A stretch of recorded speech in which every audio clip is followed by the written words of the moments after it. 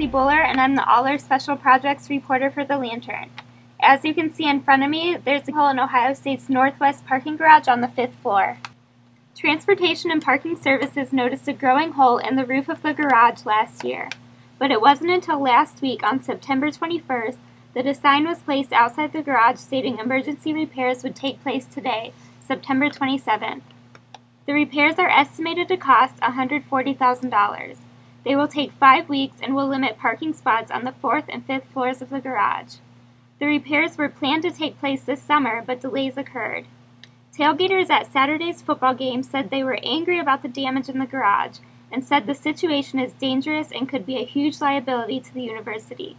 Aside from daily parking traffic, many young kids tailgate with their families near the hall.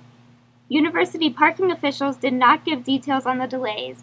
If the erosion is not fixed before winter, it could be a potential threat to the entire level.